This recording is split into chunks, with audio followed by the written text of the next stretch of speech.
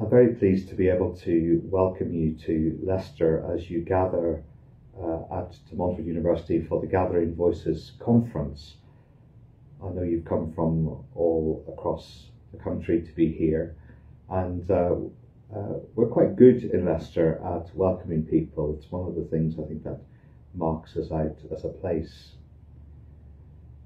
And I'm really glad that you come and bring your experience as part of the LGBT plus community. Bring your experience together in order to reflect and to help the wider community, whether that be in the church or in other organisations, learn from your and our experience so that we can all move somewhat from simply being welcoming, which of itself is really, really important,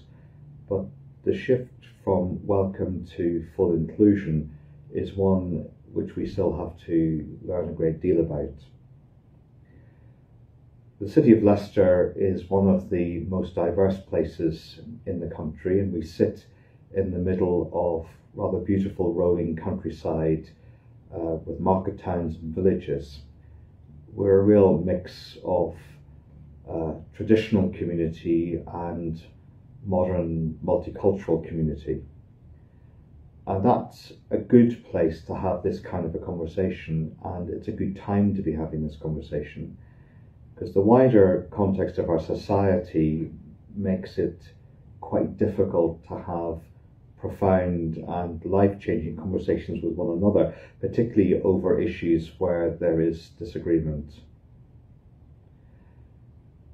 I'm the Dean, which means that I have a responsibility for the chapter and the community at Leicester Cathedral, but it also means I work carefully with the bishops of our diocese and the senior team to provide some leadership for the Anglican community here in the city and county,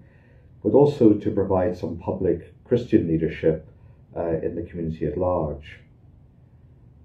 I'm sure it's fair to say that our Church of England diocese here is as diverse and divided over issues of LGBT plus as any other in the land. We'll have the full spectrum of people.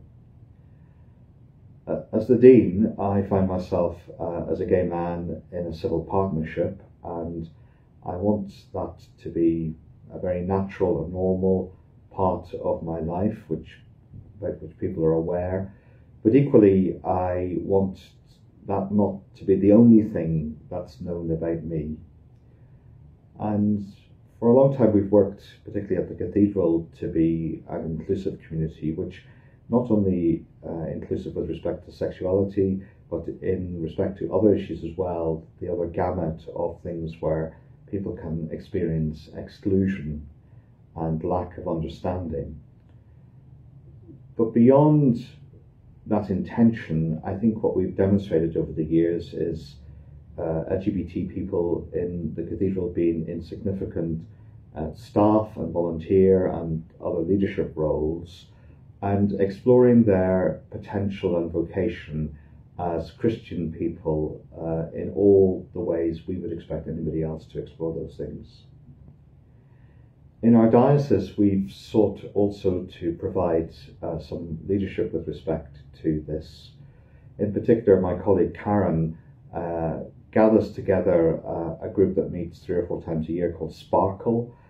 which brings together Christians from different denominations, but particularly from the Church of England, but with others as well, and notably, particularly those who are also asylum seekers and refugees here in our city, who've experienced multiple aspects of exclusion, and who bring to us a very vivid sense of Christian faith, alongside a profound and often painful experience of exclusion, yet now on a journey to inclusion and to finding spaces in which their voice and their gifts can be fully offered and explored. So maybe there's a particular experience of being LGBT plus here in Leicester that the Christian community has to offer the wider world, as sometimes the big tectonic plate questions between different churches across the world come to bear on the people here, not in abstract ways, but if you live in an environment in Uganda or Nigeria or wherever where being LGBT plus